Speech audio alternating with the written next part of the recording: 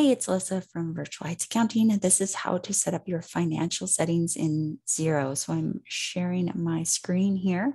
So you've already set up your organizational settings. You've maybe connected your bank account.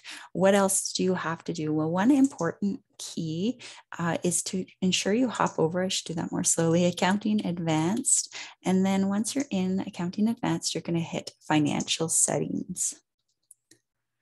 Okay, so if you didn't do this on setup, you can change your year end here to what it should be. Maybe it's actually August and you set it up incorrectly. The other important thing to put is put your sales tax number here. So, in Canada, this might be 123 123 123 RT 0001. That's your GST HST number. And so I'm going to put it in like that. Maybe I'm an annual filer, so I'll put annual filer, accrual basis. We always have accrual basis in Canada for our taxes here. So we're going to take this setup, and then you're going to click save. I see down here it's as Eastern time. If you're on the East Coast, that's great. If you want to change it to the West Coast, you can always change it to Pacific or Mountain or wherever you happen to be. The important thing here, though, is to fill in that number, fill in that tax ID number and click save. Why is that important? Well, in Canada, as a GST registrant, you are required to have your GST number on any invoices over $100 is the technical rule. So we'd always just recommend you do it on any invoices. So once you put it in here, you're going to be able to add it to your invoice settings and make sure that it is showing up so that you're in compliance with that requirement.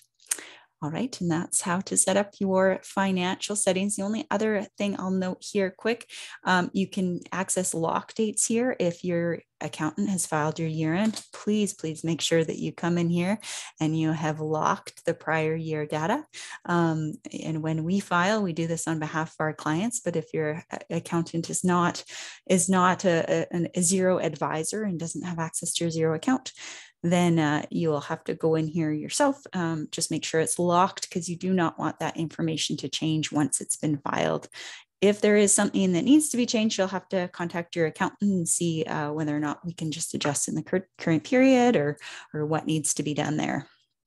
Okay, normally if it's just a small missed expense or something like that, we would just record it in the current period, but do talk to your advisor to get some professional advice depending on what the size of it is.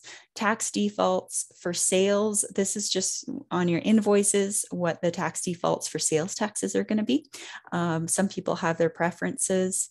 If you just put based on last sale, based on last purchase, it will figure out what your preference is based on what you do, and then it will record it accordingly like that. But you could also change it to tell it you want it to be always inclusive, always exclusive for what you're putting into the fields. Okay, so that is the financial settings in Xero. Hopefully that helps you out. You should also make sure you're all complete after you set up your organizational settings. You got your financial settings here. Make sure you've done your conversion balances as well. We'll cover that in another video. And then as long as your banks are all connected, you're likely ready to start going. Actually, invoice settings as well is another one you'll want to make sure you get set up. All right, thanks. Have a great day.